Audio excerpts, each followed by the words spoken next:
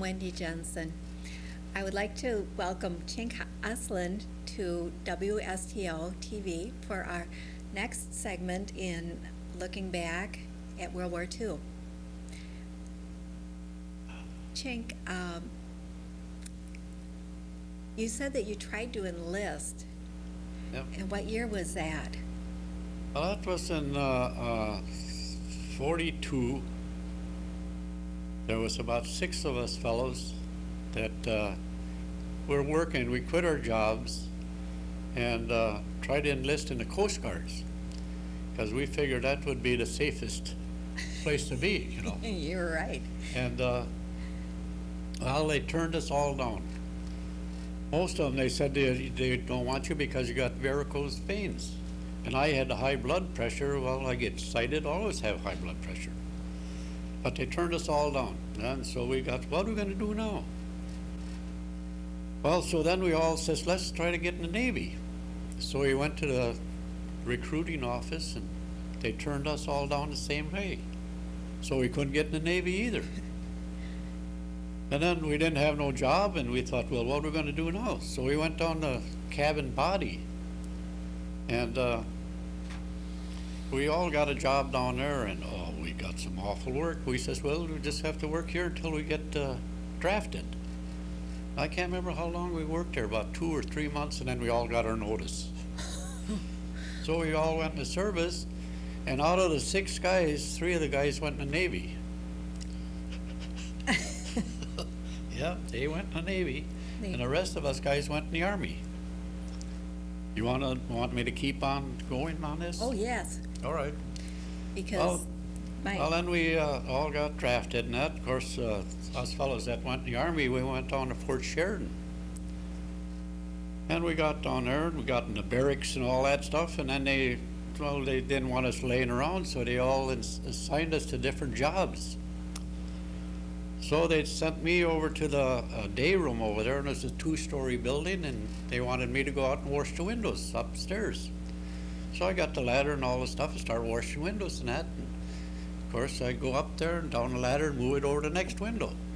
Well, in the meantime, somebody must have, one of the officers or somebody come along and read out a bunch of names. Well, they all took off. My name was on the list. Of course, I must have been on the bottom of the ladder at that time. So I got up the ladder there, and I thought, gee, I looked inside, there was nobody around in there, and I thought, what's going on here? Nobody told me to quit or anything, so I kept washing windows. Then it was time to quit. I took and put the ladder away and put the equipment away and walked up back to the barracks. I went in there, and here the barracks was empty. Rows of bed down through there, and in the middle there was my duffel bag on the bed and not a soul around. I thought, what happened? Pretty soon the guy says, say, where were you?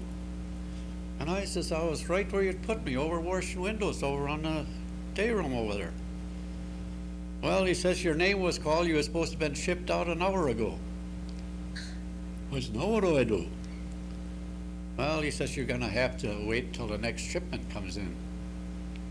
So he says, you might as well go eat and then enjoy yourself until they come. So I went down to ate supper, and then afterwards I went down to PX where they have like beer and stuff like that down there. I didn't know anybody, and all of a sudden somebody, hey, Chink! I turned around, and there George Berry was. I said, well, how come you didn't get shipped out? He said, he didn't have a pants to fit me. And he says, how come you didn't get shipped out? I says, I was up or down the ladder on the outside of the day room when they called my name off, and I didn't hear it. So we had a visit for, I think, a couple days or something like that. And then this next group came out, and then we got shipped out to Camp McCain, Mississippi. And I was assigned into the infantry, 87th Infantry. And it was a new division that was inactive since World War II. And they were a supply division that got supplies to the veterans overseas at that time. And all these guys were mostly from, well, they were from all over all over the country from down there, but there was very few of us from up in Midwest Wisconsin and up through that way. Most of them were from out east and down south. But then when we got down there, after we got shipped down there, and all it was a wooden barracks with black tar paper on the outside. They weren't even done. They didn't even have the chow line set up, or where you ate and all that stuff. That wasn't even set up yet. And I thought, well, you're getting a service down at Fort Sheridan. We had excellent meals down there. But we got down there, in the old days, they says, well, what you get is black coffee, white bread, and beans. And guess what the first meal was when I got down there? What? That's what I got. And they fixed it outside on the gas ranges and that outside. They didn't even have the mess hall and that fixed up yet, hooked up and that. So then we were all assigned to help them fix up all this stuff and that. So we were just like carpenters, handyman and stuff like that, till we got to set up. And I was one of the first guys, or our group was one of the first groups that was in there, besides the older people that was going to run it, the head guys and that. Right. And that was something, that was. And let's see, then we would start basic training like everybody else did at that time. We had calisthenics. You get up in the morning, roll call, lined up, and they have a check, see if everybody's there. And then you'd go eat chow, and then you'd come back, and you'd either go to school and start learning stuff, or they'd march you around and stuff like that. And then, of course, we went through basic training like that, and then they shipped out a bunch of the guys to a different outfit. And then, of course, we went to advanced military training. We had maneuvers, all that stuff like that, and maneuvers. I got about 3 stories on that when we started on that. We had well, one time there we was out bivouacking. We were outside and it looked like rain and that, so they told everybody to pitch tents. Well, when you pitch tents, they were pup tents, and there was 2 halves. You carried a half and your partner carried a half. Well, at that time I got to be a sergeant, so I was the head of the section. I had 2 guns under me, 81 mortars. And well, I got everybody paired up with tents and that. And I looked around, there was nobody left. And here I was alone with only half of a tent. And it was getting dark. And I thought, now where am I going to go? So I looked around and I looked up there and there was a chicken coop up there. So it was starting to rain. So I went, I didn't tell anybody either, where I should have told them where I was going. Well, I went up there and I got in that chicken coop, and gee, I cleaned out a spot there and I laid down, and gee, that was nice. And it rained, it was dry in there and everything. See, I woke up in the morning, the sun was shining, and I thought, where am I? And I got up and I looked around, and I looked out where the tents and that, not a soul around. Everybody was gone. Now that's the second time.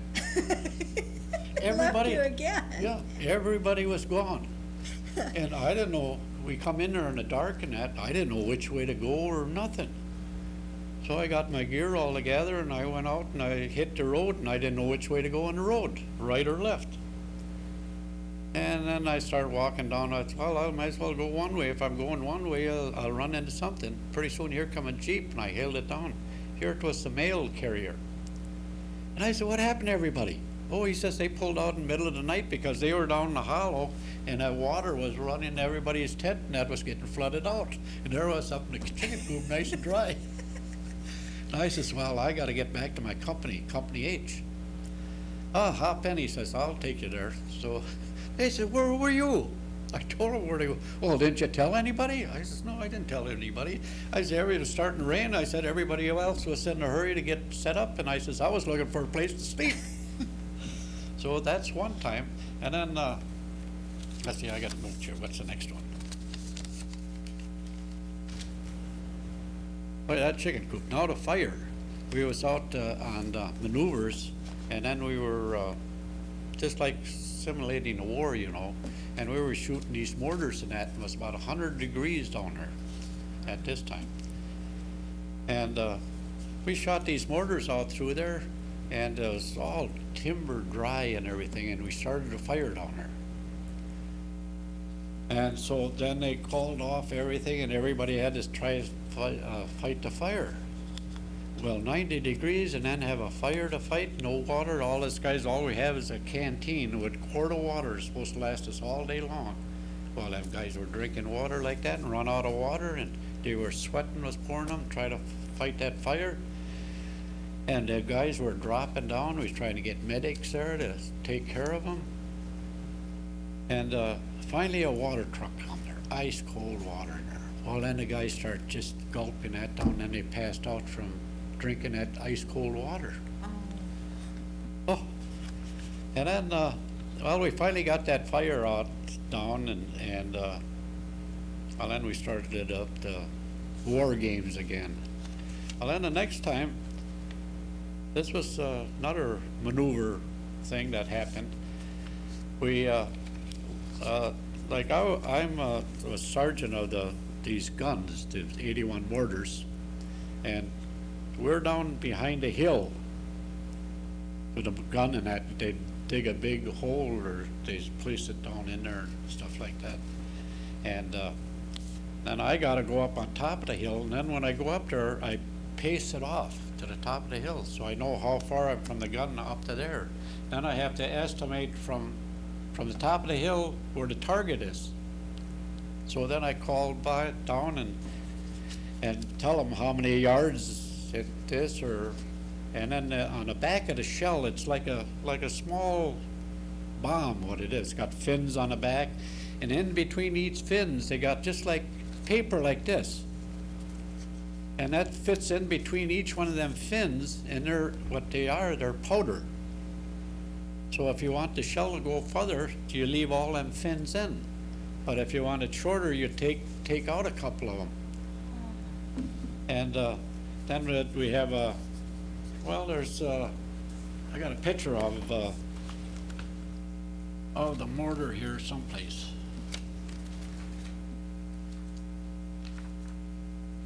If I can find it. I haven't looked at this stuff for so darn long that. That's a beautiful diary.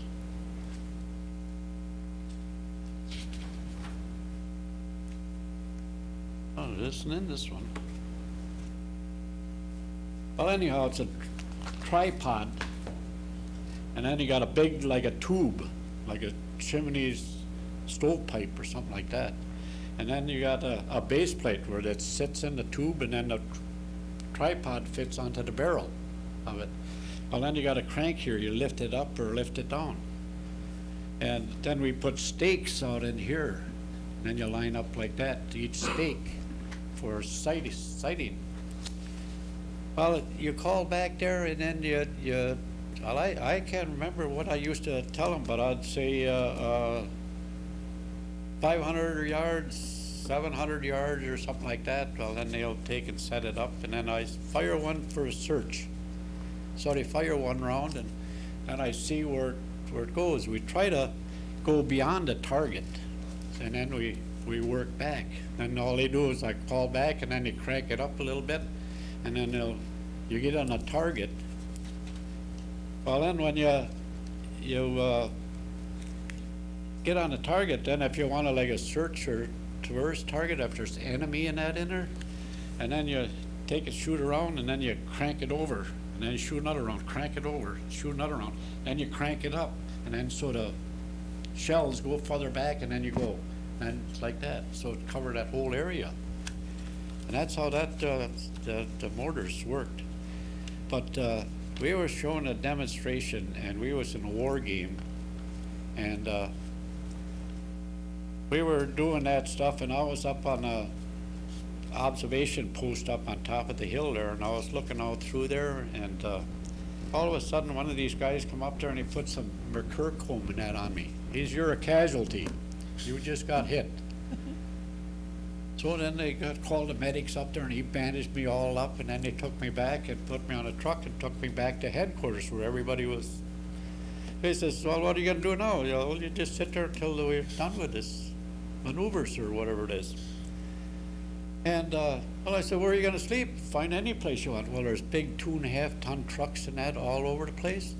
And I thought, I'm not gonna take and lay down here when them big trucks come and run me over. Because they're driving with what they call blackout lights.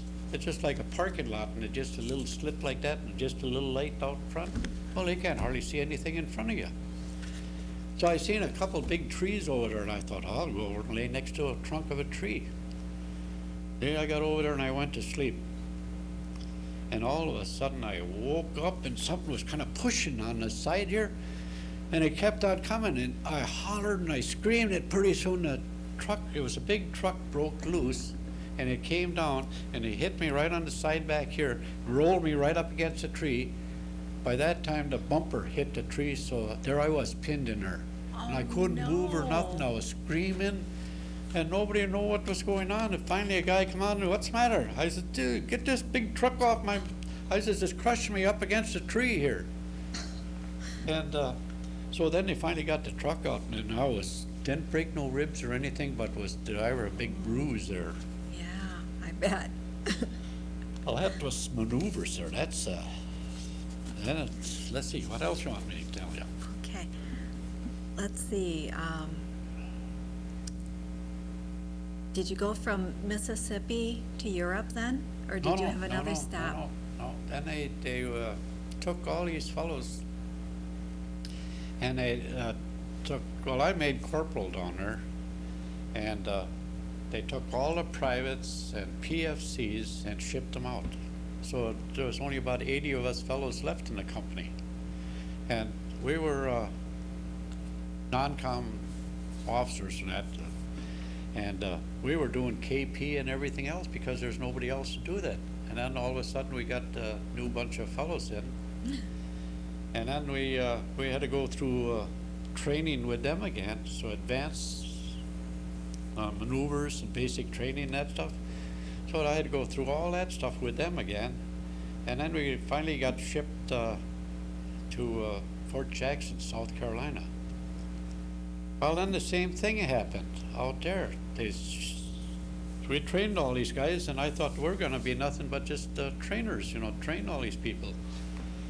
Well, then they took all these guys that was Air Corps, in the Air Corps, and the guys that was in the officers training school, and they all shipped all them people in our outfit. So then we had to take and go through that again. So just about 3 times that I had to go through basic training and maneuvers and all that stuff. But these kids, they were young kids, 17, well, most of them around 18 to 19 years old. I was an old man at 21. So, and then we went through training there with all these guys, and of course I got to be good buddies with them again. But I had 3 different buddies. I started out with, these were all new guys, and then but now to jump back though, you know, I went down there all by myself, and George Berry, of course, he was with me, and he went to a different company than I did. Oh. So okay. There I was with all strange guys and that. Well, they were all the same too, the people that came in, so we were all in the same boat. But it didn't take long to get acquainted and find out the kind of friends that you wanted to hang around with, somebody that you could trust your life with, you know. Some of these guys, you give them orders, you know, they didn't want to take them. And well, when after that second batch of guys we went through, then I got to be a staff sergeant, where I got charge of these 2 mortars. And after we got through with all that, we went up to Camp Kilmer, New Jersey, and from there we got shipped overseas. And we got on a big ferry, and we thought, what ship are we going to get? And we got on Queen Elizabeth. Really? But they took and ripped everything out of it in big staterooms and stuff like that. They had these folding bunks all the way up through on this ship. And we got in there, and they got the whole division on her, plus other people. That was a big ship. And well, some of the guys, they just got on the ship there and they started getting seasick. And we wasn't even moving yet. Oh dear. Well, when we got on the ship there, we got well, our company and that, we got assigned to the kitchen down the galley there. Well, the guys were getting sick and everything else.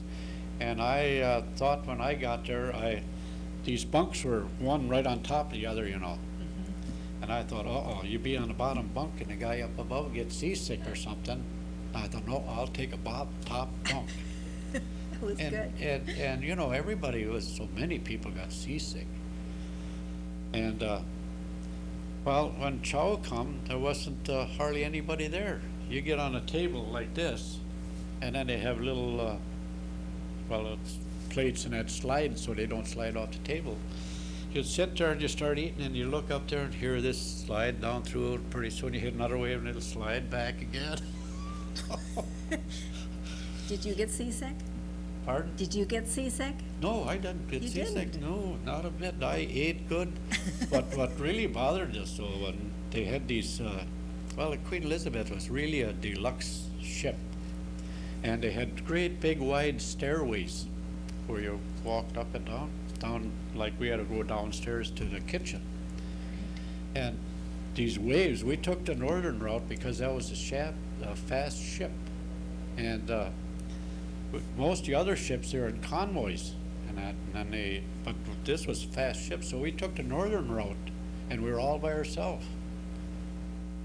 And they were zigzagging course up there, so if there's any subs or anything trying to, you know, torpedo us or something like that, they never, we didn't have no trouble, but one time we were down there, they had machine guns and that up on deck, and nobody said nothing to us about it, and all of a sudden they start shooting and it shook the whole ship, you know. Oh, all us guys started running up on deck, you know, we thought we were getting attacked or something. And never mind, it's just a practice. We fire them every once in a while. And let's see, what else is there? But how long did your trip take you? 5 days. Only 5 days? No, 5 days over and 6 days back, you know, on a ship, you know. And I was going to say something else too. Oh yeah, and that big wide steps there, I was telling you about that. We were going up the steps, and then all of a sudden you hit a wave, and then you're going up step, but it felt like you're going down step because you were going down this way and the steps went up. And then when you came down, the ship go up like this. You know, it was really strange. That it was. Yeah. And well, we got over to, we lived in Scotland over there, and then we went down to in England, and it was around 1st of November or something like that. And we stayed in private homes. Well, you know, people were out of it, but we got the homes and that. And we lined up right out the street. And it was so foggy over there that all the time we were there, I think we were there 3 weeks before we got shipped over to France. I seen the sidewalk dry once. Otherwise it was foggy and damp, and good place for arthritis if you hit it. But one thing strange over there though was they had a bathroom upstairs, and they had running water in that, and they had a fireplace down in the kitchen. And then the water come in through there, and there was a coil like that through the fireplace. And then you had to build a fire in there. If you want to take a bath and want warm water, you had to build a fire in there to heat up them coils so you'd have hot water up in the bathroom. Well, we was in this town, and you try to find burning material so we were going all over the neighborhood looking for something to burn so we could get the water warm. So the 2 or 3 of us fellows, we were had to take a bath up there. So we all worked together, and we got the fire going good and that, and got the water warm, and got up there, and somebody else was in there using our hot water. So then we had to put a guy up there, and then, so we had a chance to take a shower, or not a shower, but a bath up there. Well, then let's see, what was it? Then we all got shipped out from there, and we crossed the where was it? In between England and France. The English Channel? Yeah, the English Channel. Okay. Yeah, that's what we crossed that, and we went. Well, here's the map. Where our division went. England over here. Steady in here, so I'm not shaking so much. We landed here in Le Havre, France, and then we took trucks and that all the way over here to, where's Metz? No, Metz, France. Here, we went way over to here. That's where we started our service, because that's how far they were. And then from there we went down to the Saar Basin. There was a fort there, and Germans were still holed up in that fort. And well, we relieved another outfit, and we were supposed to try to get them Germans out of there, so we shelled them and stuff like that, and then they finally gave up. Well, then from there we went down to Saar Basin, and gee, we was really starting to go pretty good down there. We was advancing and everything else, and then all of a sudden they called us back, because the Germans took all the men from down in there, and they went up here to where the Battle of the Bulge was. So that's why we were making advancements down here. And so then we turned around, and these arrows here show you just the way we went. And we went way over here to Reims, France, and then we went way up here to Bastogne and up and through there, St. Vint. And that was terrible. We was not only had enemies we had the weather, the coldest it's ever been over there in a decade, I guess, and snow and cold, and we didn't have the equipment that we should have had. That we had just leather boots.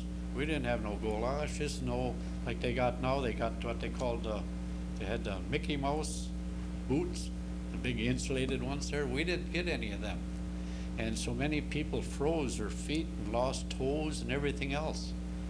What I did, I had 2 pairs of socks, and I pinned one inside of my coat in here until the other one got wet, and then I'd take and change them and pin that up there. We didn't wash them or nothing, we just put them up there, so we wasn't bothered by mosquitoes or anything like that up there.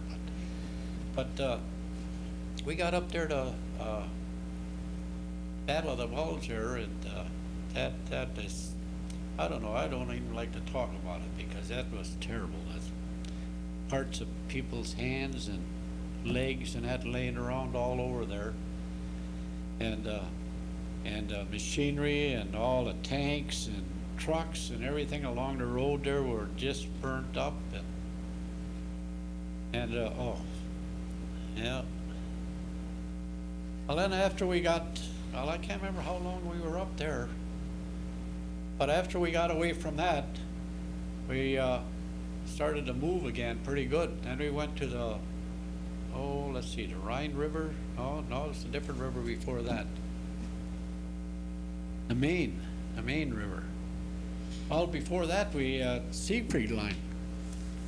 That's right in here. You see all them like pillboxes. They had just like a big long fence, but they had great big square cement pillboxes. In front of them, they had what they called tiger teeth. They were out of cement. See if I can find a picture of it in here someplace. But we couldn't get up beyond that stuff, because they were put in the ground this way, and the tanks couldn't get up over the top of it or nothing. Then they had mines all over there and that.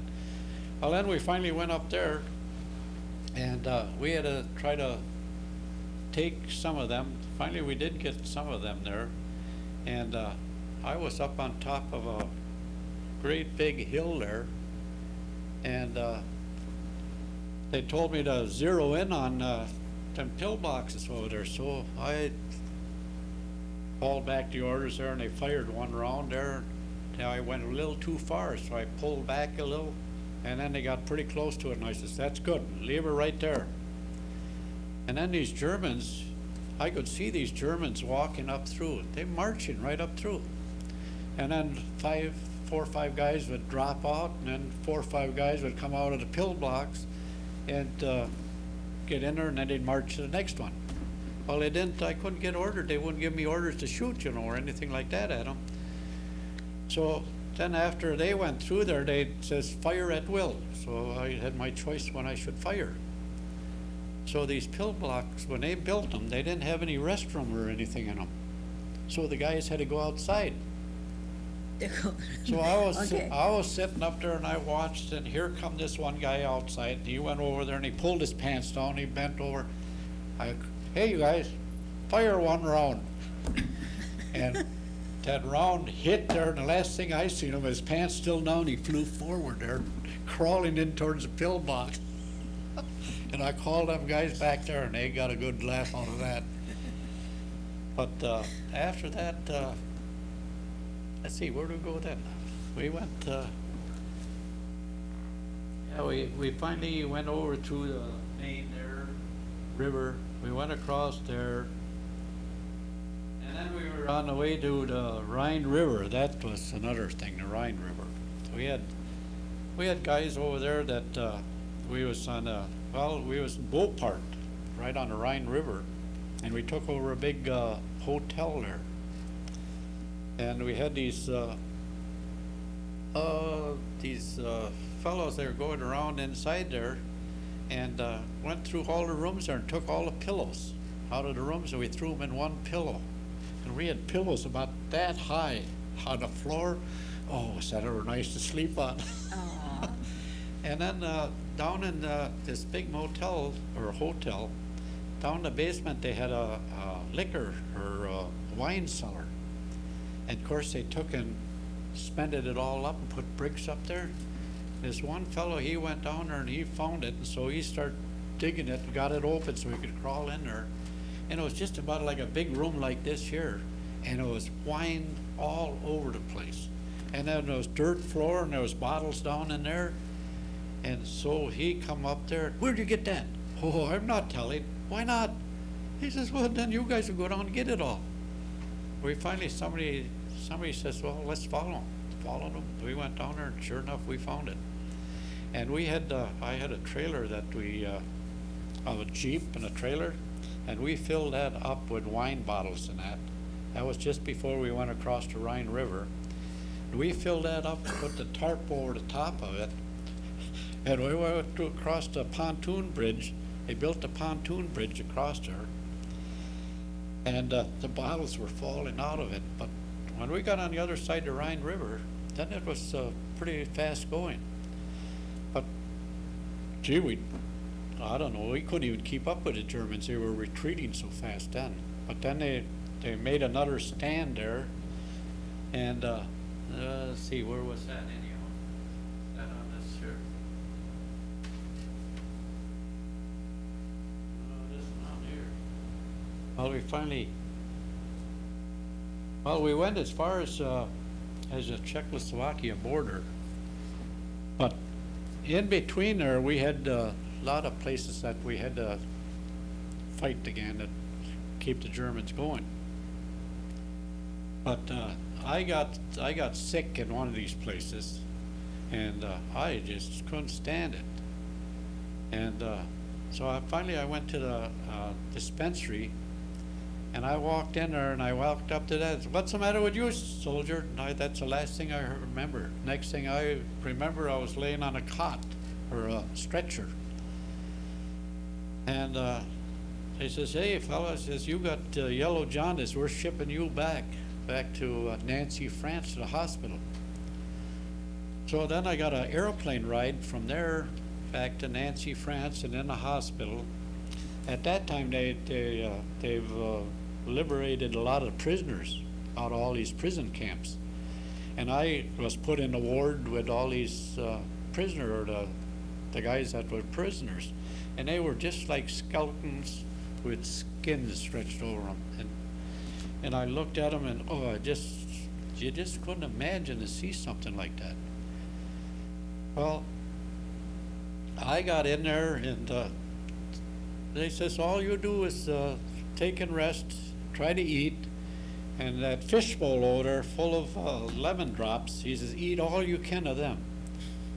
And so I laid there and I felt terrible because I was looking at them guys, and other than that, I didn't feel that bad, but I ate all that stuff. And when I was in the hospital there, Germans gave up. And the nurses and everything, they were all celebrating that. And these guys, can't remember what country they were from, but a couple beds down from me, there was one guy, and all he'd do is have his feet curled up, and he's sitting in the middle of his desk, and all he'd do is wrap his turban, put a turban on. Pretty soon he'd take it off again, and then he'd fumble with it, and he'd put the turban back on. I don't know what was the matter with him, but that's a lot of strange things that. Well, then I went back, finally got, they're gonna ship me back. And of course all the railroads, all the bridges and that were blowing off. So I had a heck of a job getting back again. So they shipped me, we had to go way up through Holland, and then we came back down again. I don't know how many days it took us to get back to my outfit. But then we got back there, and of course we had guard duty and all that stuff. Other than that, we were just waiting for orders of what they were going to do with us. And in the meantime, the company took over, well, not division, took over a brewery over there. So each company got a barrel of beer a day over there. Wow. Well, then a lot of people were going to towns and stuff like that. And my buddies and I, we sat around, we played pinochle, drank beer, and had a good time. And then all of a sudden, then we got orders that we're going to get shipped out. We're going back to the States. We thought, how come we're going to go back to the States? And all the rest of them are still staying here because we were one of the last divisions over there. And then we got shipped out of there. We went down to Camp Lucky Strike. That's where our assembly area on. And then we got put on a ship, and I think it was U.S. West Point that we came back on. It took us 6 days to get back. And well, then we got back, and then they all got a furlough to go home. So we all got a furlough, and we went home for 14 days, and then when I was home on furlough, Japanese gave up. And we were going home because we were supposed to go back to camp and get all set to go over to the South Pacific. Oh my gosh. And we was home on furlough, and the Jap it was just like a big weight off of me when I found that out. I'm sure you'd seen enough in Germany where you didn't want to go to the Philippines. No, I didn't want to get out. I was glad that I went over there instead of over there with all these people with all that jungle rot and all that stuff over there. But there's so many stories that I had probably left off, and didn't go in details on that.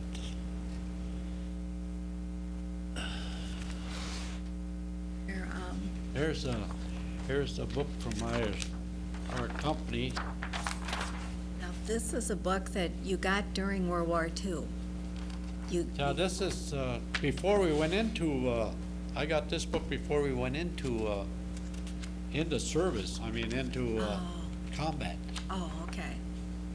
Yeah, here's our company here. Oh, no, I can't even remember where I am. Oh, there I am. There I am right there. I don't know if you can see that through there or not, but that was one company. That was the H company.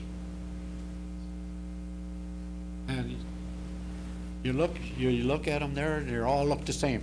Yeah. Of course, you're a little skinny, and some guy's fat. But now I got to tell you about afterwards. Our company, well, we disbanded. Wait, I'm not done yet. I disbanded our division, and they were supposed to. We did at that time. We had points. You had to have so many points before you could get discharged. And I didn't have enough points, and most of the fellows in there didn't have enough points, so they were supposed to send you to the closest separation center to your home. Well, I figured I'd go to Camp McCoy or Fort Sheridan or someplace like that. And you know where he sent me? They sent me out to Fort Harrisburg, Pennsylvania. That's close. Or no, Indiantown Gap, Pennsylvania. That's right, Indiantown Gap, Pennsylvania. And they put me in the MPs. And then I got to be sergeant of the guard, where I'd work 24 hours, and then I'd have 3 days off. Well, officer of the day, he was ahead of me. I had to report to him. So he told me, he says, well, I'm going to bed. He says, if something important comes up, he says, you let me know. And I thought, well, he can do it, I can do it too. So I had the corporal of the guard. I says, Corporal of the guard, I'm going to bed. If anything happens that you need me, I says, wake me up. And that's the way it went down the line. So I got my 8 hours sleep, and then I've had 3 days off after that. And I was just about thinking of staying in. But after this, I was assigned, I was in charge of a barracks too. And then I was sergeant of the guards. Well, on them 3 days, one guy says, don't hang around camp. He says, get out of there. If you hang around camp, they'll put you to work. They'll make you do something. So every time we were off, we all took off on furlough or something. Or I mean, went to town or something. But I was in charge of this one barracks. And we'd get new guys in there every day. And well, they'd have to go up to the day room, which was just about a block away. And they get their bunks and that stuff, their bedding, their mattresses and all that stuff, and their blankets and all that stuff. And they had to carry them all the way down here. It'd take about 3 trips. And I thought, that's foolish. I says, then when you get through, I had to get fellows that was in the barracks to carry them all back again. And then they no sooner get them back up there, and then we get another bunch in, they'd have to go up there and carry them all back down again. And I had a non-com room for a sergeant or something that was empty. Nobody was using it. And I thought, well, I'll get the guys to stack them up nice in there, put mattresses all in there. Gee, it looked nice. It cleaned it all out and everything. Well, I was on guard duty, and a captain, he had an inspection. So he come in there, and he looked in that room, and he says, who's in charge of this barrack? I said, Sergeant Osland. Where is he? He's on guard duty. Well, when he comes back, he says, you tell him I wanna see him. So I come back to eat, and he says, oh, you're supposed to go up and see the captain. I went up there, and he says, you in charge of that barracks? I said, yes, sir. He says, did you hear my orders about carrying all them mattresses and beds and everything up there? I said, yes, sir, I did. I says, sir, I says, no sooner get up there and the other men, no. He says, no, wait a minute. He says, I gave you an order to take them up there. He says, weren't you overseas? Didn't you take orders?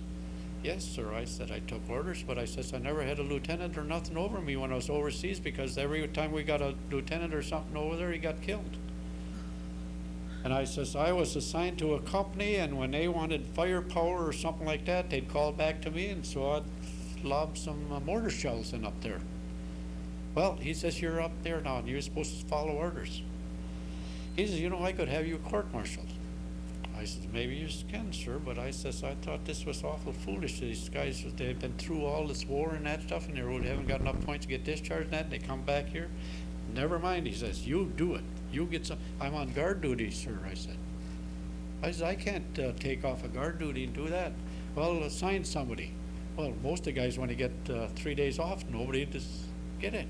Well, I finally got enough guys to carry them all up there.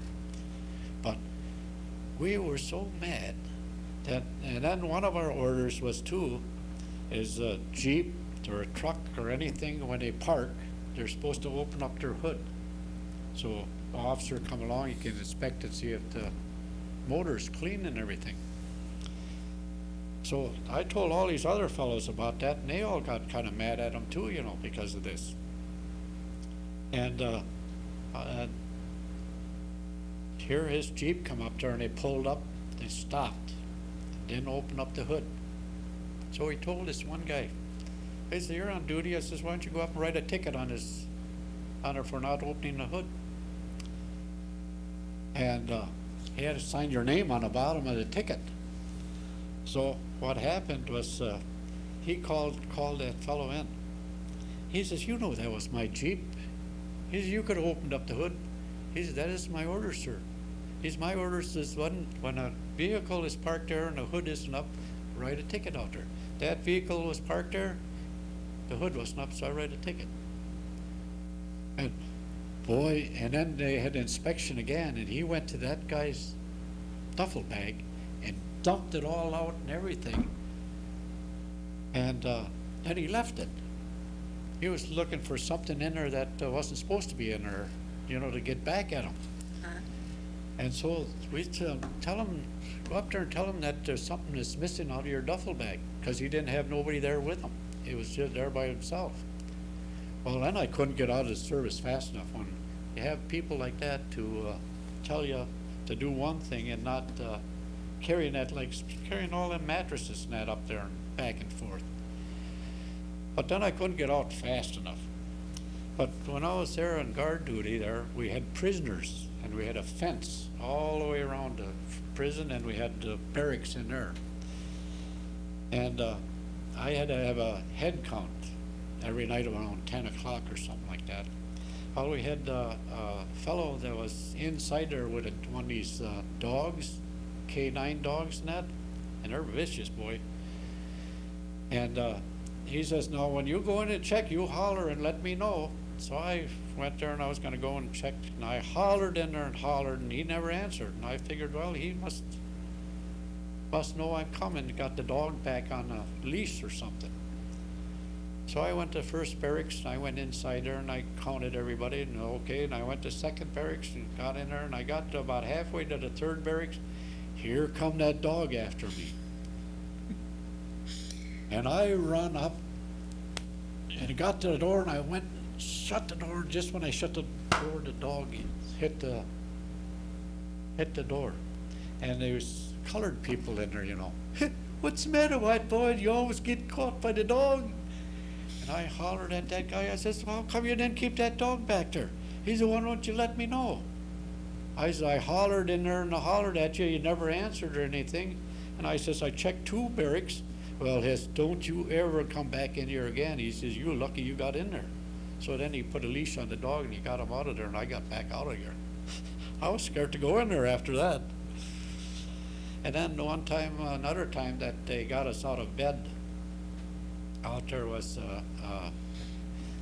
at Indian Town Gap. There's a highway that comes right through it. And right on the corner there's all kinds of poles and that with big transformers and that stuff on there. And these young kids come sailing down through there, they hit them transformers, put all the lights out in camp, smashed their car up. I don't know if any of them got killed. I think 2 of them got killed. And we had to get wreckers and everything out of there. And, oh, I had to get the officer today up. Well, the corporal got me up, and we got them all up, and we got going. And that was almost bad as the war over there. And then another thing, when we was there, maybe I'm talking more about this than I was about service overseas, but another thing is that they had so many strange dogs running around out there in that camp. So one of our orders was to round up all these loose dogs. Well, we was kind of green, you know, at first there, and they caught the dogs there, and we got them back in there, and then what are you supposed to do with them? Oh, you got to take them up to the veterinarian. So the veterinarian put a shot in them, you know. I said, "Now what do we do with them?" "Well, I suppose you got to take them up to the dump." And this one guy said, "Well, what do you do with them up there?" "Just throw them on the fire." Well, we didn't catch many dogs after that when they told us we had to do that. So they were still running around. But the general, every time he'd call up, you know, he says, "There's a dog running out in my yard." So you have to send somebody up there, you know, and they'd chase the dog, but they wouldn't catch him, get him out of the general's yard. Chase them out. Yeah. But that's quite an experience. I sure wouldn't want to go through it again. It was. You were telling me earlier about you only lost one man under you, and it was because In my 2 sections, yeah. But I lost men getting sick in that going back, but Oh. I mean by casualties. casualty. Yeah, I only lost one. And what did he do wrong that you said he He didn't didn't follow follow your orders. advice? He didn't follow orders. Orders. After I think about it, that captain, that's goes to show you that no matter how stupid it is, do it. Because that's the way you learn to take orders, you know. And I think a lot of these kids nowadays, it would do them good to go into service to learn what they can do. Now if he would have mind what I told him to do, keep your head down and don't move, he would have been alive today, probably. Where was that? Was that in Germany or France or? That was in France, yeah. That was in France. Oh, Germany, we was one of the luckier ones, and a lot of these other outfits was over there, like the rifle companies and that was. They're the ones that had to go out on night patrols and all that stuff, you know, and all these mines and stuff over there, and then all these booby traps. We come down, marching down through there. There was a German laying there, arms laying down there right in the mud, laying like that, with a P-38 pistol laying right up on his hand. I put a guard on it so none of the guys would try to get it. And, you know, they'd have them booby trapped. If you picked it up, Oh. they'd have an explosion. And even if you tied a string around a gun or something and went over, like there's trees or something like that, you'd get over behind that, they'd have the explosion over there going off. So we had a guard there till all our men got by it, and then we left it just lay there and kept on going. Then when some of these your houses were the same way. They'd lay something, let something lay there, you know, and then somebody, oh, there's a good souvenir, and pick it up, and then Oh. big bang, yeah, blow off their fingers. Or so from the time you got, well, when we first hit France there, and we got up there to Metz up there, we got down into a railroad cut. It was a railroad, and there was banks on each side, and we got down in there, and they started shelling us. And before, it was kind of an adventure for us because we wasn't really in anything yet. And pretty soon they started shelling us, and on top of the hill there, they'd hit that, and the mud and that were slapping around on us and everything. From then on, boy, we were shaky all the time. I think that caused a lot of guys to start smoking, because we got our cigarettes for nothing, and K rations and C rations and that. We always got little cigarettes and that. And you're, like I was sitting up on the front line there, and you know, there's nothing to do. You look around and any report back and all that stuff to any enemy movements and stuff like that. And other than that, you don't do nothing, but you're just waiting for a shell or something to come, or somebody open up with machine gun or something on you. And one time I was up there, we was sitting up there, and there was a captain, artillery captain, and then there was a radio man, and then there was 3 of them, and then there was me over here. Of course, we had a cable on a big spool, and I had 1 man carry that, and then we had radios, or telephones, what they were. Well, when I left that, my gun position, they'd hooked their telephone on that wire, and then we'd unwind that wire all the way on top of the hill where I was. Well, then I could call back on that. But when the Germans and that, they start shelling, they'd cut the wire. So then I have to have that man that carried that up trace it back and splice it again so I could call back. Well, then I told the captain about that, and he said, well, I think you need a radio. So then I got a radio in case I can't get back there. I can still get back with a radio. Well, then they were shelling us up there, and this one radio man, he got, his whole side here was just busted open, and busted his radio all apart and everything, and he wanted my radio. Well, I says, how am I going to call back? He says, them little mortars won't do nothing. He says, I got artillery, he says, that I could call in. Well, I was zeroed right in on them there tanks, and that was on the edge of the woods. Of course, that won't do anything, but there might be get a lucky shot in there. So I gave it to him. He couldn't get artillery in there anyhow. And so then I finally got the gun guy, found where the wire was cut, and he spliced it back together again. And then I could call back there, and the captain over there says, hey, throw in a couple rounds back in there. There's some activity or something going on back there in the woods. So I says, I'll shoot about 3 of them back in there. So I called back and told them to shoot 3 of them. And they went back in there. Gee, all of a sudden, flames and black smoke was coming up. I hit something back in there. Captain says, I want to send out a scout to see what you hit.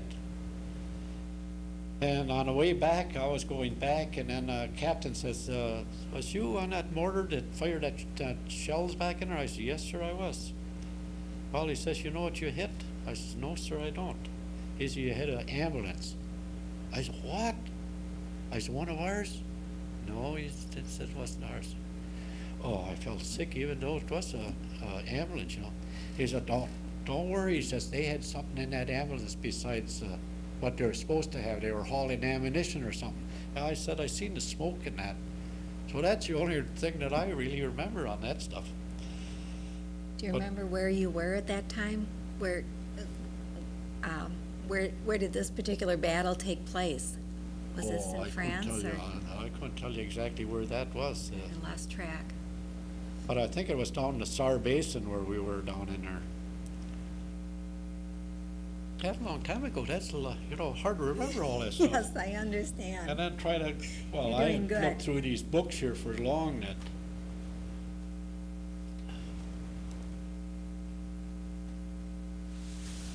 Oh, I got to show you something too about this reunion I went to. After I got back, I got this. Where is it? Oh, here it is, right here. I don't know, maybe you get the glare of this, you can see it or not. But here's the 4 fellows that I run around with. We were in service together from Fort Jackson all the way up through France and Germany and everything. And this one here, it says number 1, New Year's. Well, I can't read what it says, sir, to tell you the truth. Well, it was in Belgium on January 1st, 1945. The Rover Boys.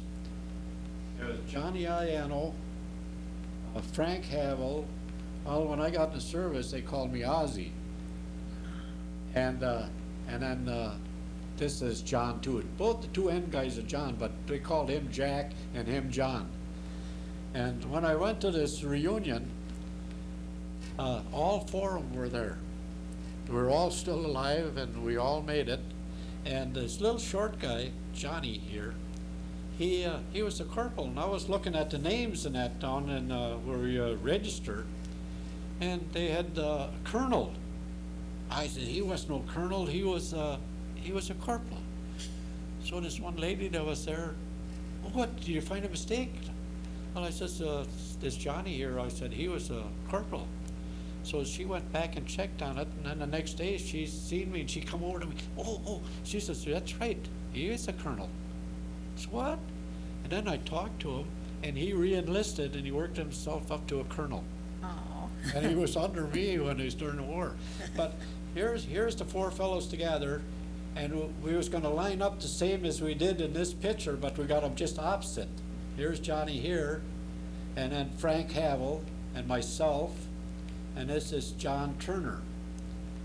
And let's see now. He's from New York. I can't remember what city he's from. And this Frank Havel, he's from Illinois, and I'm from Stoughton, of course, and he's from out in New York. And most of these fellows were from New York and New Jersey and Pennsylvania and out in that area. And here's another picture of us over there. And there I was smoking a pipe. I don't smoke at all now, but, and then he don't smoke at all. I don't know what kind of the paper it says there. Well, it's Capital Times that the folks must have sent over to me or something, this picture or something in it. So, so we thought this was really something. We're gonna get our picture taken, you know, the way we were, the four of us. But you can see how we were dressed there and that. Of course, I was really dressed up. I had a big overcoat on. You were the warmest one. Long, that's nice and warm, that is.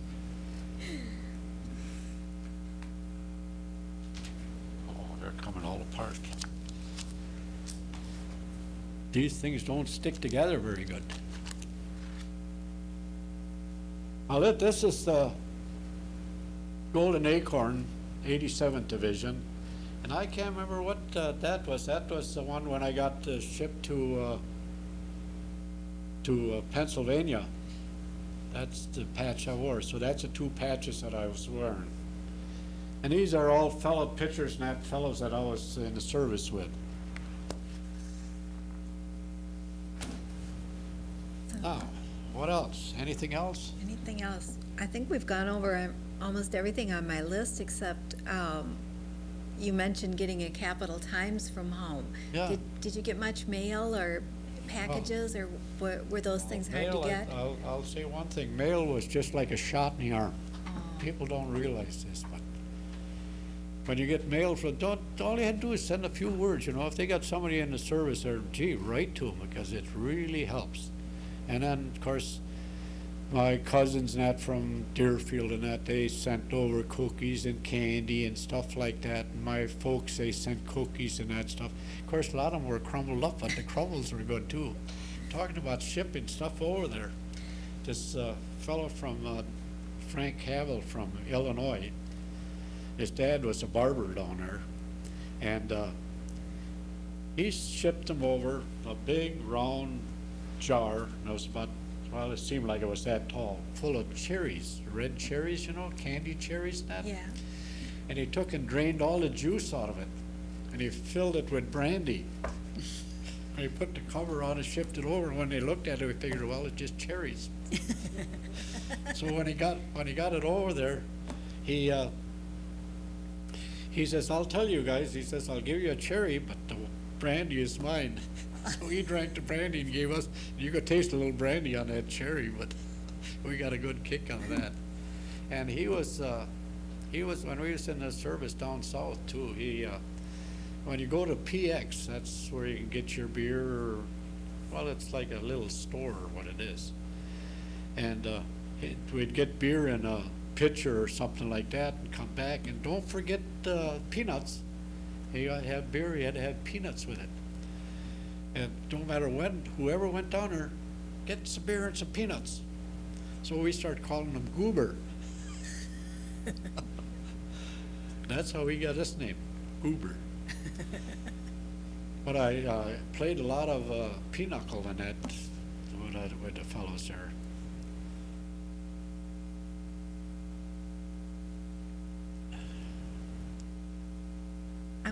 Let's see, the other question I had was, since you were artillery, is that what you were an artillery? 81 mortar. 81, you were mortar 81 sergeant? mortars, yeah. So did you carry a sidearm in addition to that, or? Oh yeah, I carried two. I carried a carbine and a 45 on the side. Yeah, so we carried a lot of that stuff. And these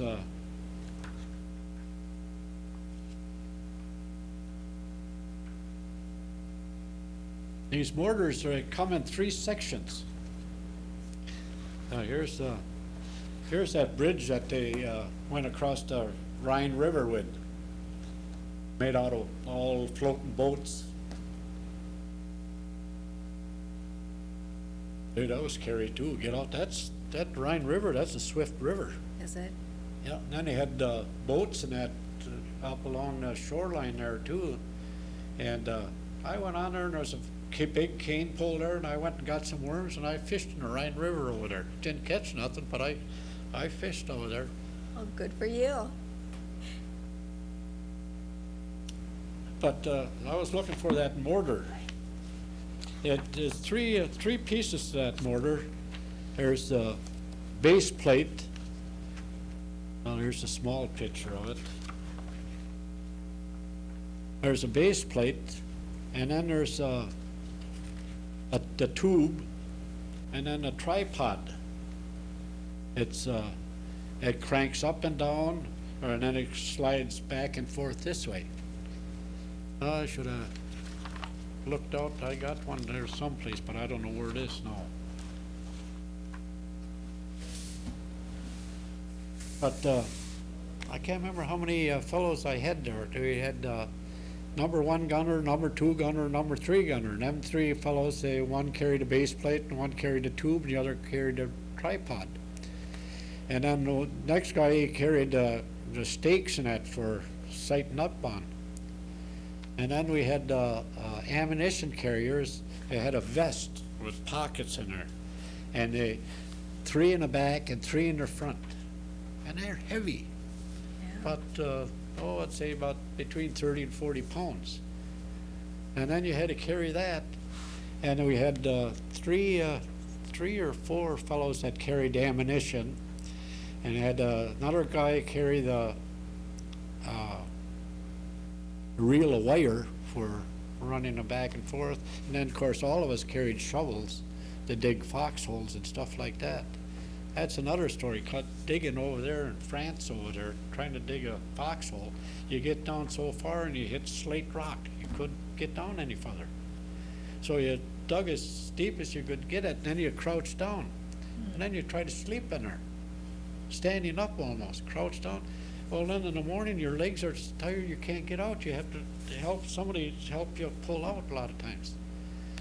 But most of them, what we dug was long ones. So you get down that far, and then you pile the dirt up around it, so then if shells or something, you can lay down in there and sleep. But most of the time we didn't have nothing to sleep with. We had one blanket, we had our wool overcoat, and that was it. And then our shoes, of course, I took off my shoes and then I wrapped them so that my feet would dry out, but our boots and that hardly ever got dried out. And that's a lot of, I was lucky. Well, there's a lot of other fellows lucky too. They took care of themselves. Some of these guys didn't take care of themselves, and they lost a lot of toes and that. But this gun, of course, most of the time we could, on a road or something, we'd throw it in a Jeep, in a trailer, and haul it. But then when we couldn't get up there, no roads, or couldn't get, they wanted to take a town or something like that, they'd have to throw the stuff on the back, and off cross country we'd go. One time there we'd done that, we had to take this certain town. Well, we didn't know this at the time, but the Germans already left that town. And so they unpacked all our gear, and we started walking cross country. And we didn't run into no Germans or nothing like that. And boy, towards the end of the day, we finally got up to the town there, and here all them trucks and everything was there. They had kitchens and everything else set up. And here the Germans were gone, and they drove right up the road and went right up there and set up while we were coming across the field.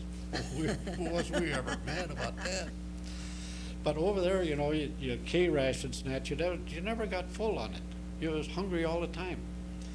Well, when we got kitchens set up like that, and then we'd go over to this company and look and see what they got to eat.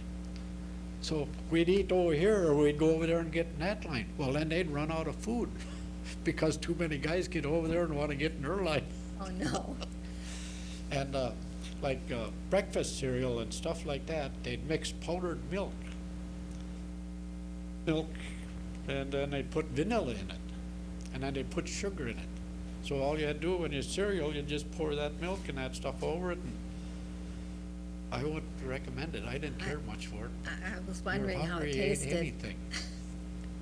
So you were probably cold and hungry most of the time you're over there. Over there, well, during the summer and the spring there, it was pretty nice, but that winter there, oh, that was terrible. Yeah. Can you think of anything else you want to talk about? Oof, I don't know. Have we Been jumping back and forth here that, Well, that's how our minds work. yeah. But I thought this year is the best thing I ever bought was when I bought this, because it's got everything in there and it got pictures of all the fellows that I used to be with. And this map, it's got the dates and everything on there where, when you got there. Here, May 8th, 1945, VE Day. And 12th of May, 1945, contacted Soviet forces over there.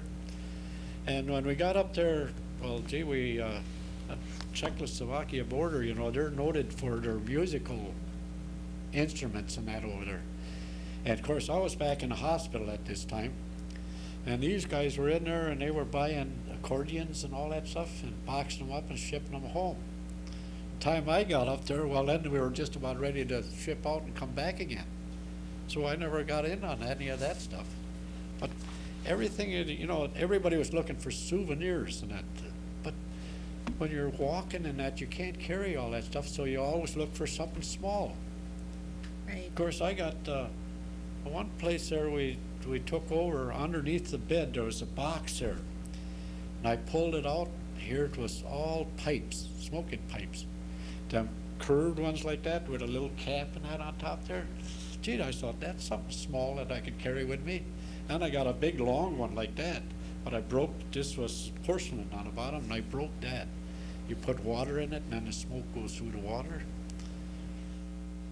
And then I got a knife, a little knife like that. It had a corkscrew and that on there. Most of that stuff that them people made themselves over there. But other than that, I don't know.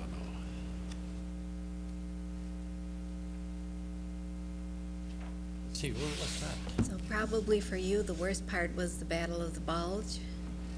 Well, yeah, that, and then down in Sar Basin there, that was bad too. But the Battle of the Bulge, that was. Did you arrive there after, when it was over?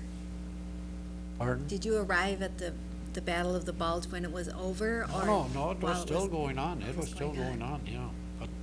But the stuff that we was more of in a reserve.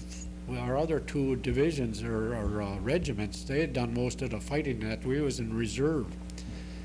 And but the stuff that you seen over there, that were the German tanks, you know, they were really desperate because they wanted to get to this here fuel station here because their tanks and everything were running out of fuel, and they couldn't get anything here because they were bombing their supply lines and that stuff. Well, when they couldn't get to that fuel, well, then their tanks were useless. So then they could just shell them or knock them out so they can't use them anymore. But they would, you know, the casualties and that, they'd run right over them with a tank and everything else. They just squash them right down in there. See legs and hands sticking out that one place there. I was sitting up there and I looked over through and I thought, what's that shiny thing? So I crawled over there. Here it was a hand that was cut off and just laying there in the mud, and it had a ring on his finger. I see stuff like that, you know, and then, oh, that's terrible. But you had to just forget about it and think of keeping yourself alive, what you had to do. And as you can see, that I'm still alive. And I'm glad. I'm glad. Oh, Ching, yeah. thank you for coming Oh, and thank you. talking to You us. bet. This has Yeah. been fascinating. Well, I don't know if this is what you wanted, but, Yes, it is. oh, well, that's good. Yes, it is. Thanks a lot. We'll end here, Dennis.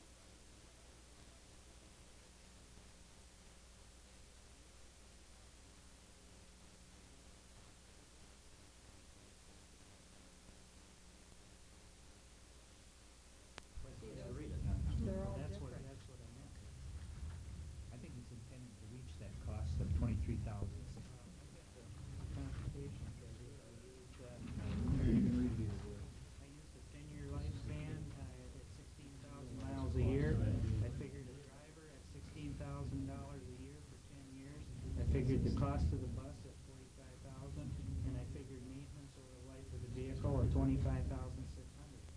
Estimated total cost was $230,600 divided by 10 years is $23,060. That's how it came up. Roland? First, under that contracting, there was just one informal quote made of one for $145 a day. Is that correct? Yes. And that included it included 10 students that were to be transported, or was it just the mileage that was? David, two right there. What it was, we wanted to compare apples and apples and oranges. So therefore, number one, we started out as to what we would need with a bus and equipment that we would need in a bus. And so therefore, a bid price obviously would have to be for that type of bus. If you're going to have some other kind of bus, or we could, that's right, we would, with a Q strength, forward facing. Okay, with 60, 70 miles. But I'm just, so you're talking about 10 students that you were trying to transport, and this is the quote that you asked for? Or you were asking for these other ambulatory kids also, in that $145 a day? Well, we asked for them, they charge you based on the type of vehicle and the mileage. So we told them we needed a vehicle that would handle 4 wheelchair students, the same number of regular students, and would travel 16,000 miles a year. We didn't tell them how many stops there were. Well, okay. Another question. These students, are they generated from permanent, so-called permanent families, or are they in foster homes? Basically, they are students, children of residents. They're children in our school district Yes. that live in our school district. Well, where they come from doesn't make any difference. No, I realize that, but sometimes these people move, these types, they're more transit than the ones that are living. Okay, this is what I was trying to address when I prefaced my remarks, that they're going to be with us for a long time because they have residents. They're, okay. One more comment, if I might make, so that the public and people here at the board do not misunderstand that not every handicapped child is served with these buses. I happen to have a handicapped child, and I'll tell you, I've had who has respiratory problems and some other problems, and Mr. Hunt has cooperated with us, and I have had her placed upon in the big bus always. I didn't feel that it was necessary to drive that small bus and go through that expense, and I've had complete cooperation. Instead of having her go to a location some distance away from the house, he uses our house as one of the stops for the kids, and I really appreciate it. I have no problem with that, I really have. But I would just like to see, when you ask for a bid, that you give everybody the same opportunity to bid. I appreciate that. I didn't realize there was an issue because no one contacted me. I'm just wondering about our future needs, you say, the 10 is looking at the dollars. You see it as adequate, the next, Well, Jerry, I could never say that. Back here 3 years in a row Yeah. with the handicap bus. We'll do the best job we can for you. Mary? I think that every indication that any of us has in researching and reading is that the numbers are going to continue to go up. I don't think we have to worry about the bottom dropping out and losing that population. But if we can only deal with what we see here now. This bus does give us some flexibility. I also believe that in terms of the various constraints that are on us with this group of people, that it would behoove us, especially given the financial consideration, to have our own. I think there's a definite asset there as opposed to contracting. I won't reiterate, but I caught a number of the statements that you both made concerning this. So I'd like to see us look, I want to take this one step further. At some point, I think we need to look more globally at where all of this is going and where all the regulations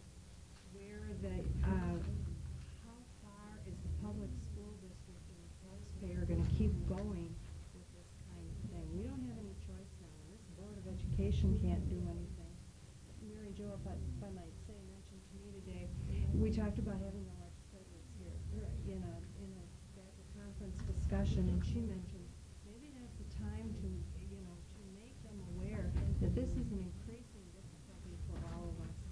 And is there anything that they can do? Is there any leeway? Can people cooperating together do something that we've got to look at this? We're only going up in every direction. So I think we should look at that issue. Jerry? What is the position on aids on? Is there any payback on aids on this vehicle? Yes, we can, if we will agree, and I need to evaluate this when we include it in the budget. If we will agree to use it only for handicap transportation, then we can obtain some kind of vehicle aids on it. It puts it into a little bit higher aid bracket than we would get under our normal aid. It isn't a lot, I think it'll amount to maybe a couple thousand. But it's, if we can make that decision, it's worth it. Any other comments, questions? I'd just say that if you have additional comments or questions, that you please give me a call or send a call between now and our next meeting. And I appreciate the work that both of you have done, and also thought the questions from the board. I hope we've been able to respond to them. I think these two gentlemen have made every effort to do so. I would ask you to please be in touch with us prior to the meeting. This is the only transportation issue that we'll bring to you separate from the total budget. And I think it's clear our reasons for bringing it up at this time. And we've considered this exception very seriously prior to bringing it to you. Is it appropriate to ask for other people to bid? I thought we could get additional bids. When we put the bids out, we always put a statement on the bottom that says that we have the authority and ability to reject all bids. And we can do that in detail if we Well, I think it's mean- appropriate. David's telling me that there isn't a competitor out there that can press the bus that will do what we want. Yeah, if you can say in your specs that this is what, and this is what you need, there's nothing wrong with As what I it is. understand it, Jerry, the concern that was expressed to Don wasn't the way the bid was written, it was the time element that he gave them to respond. But I'm saying there's nothing wrong with if this is what you need, is to specify. No, And if they're the one to make it. One of the things is we want to go because of, for one thing, there's a saving cost-wise. Another thing is because of the new CDL regulations, there's a definite saving for the district. So there's some reasons why we honed in on this. It would also be very helpful if individuals in business or, for that matter, in the community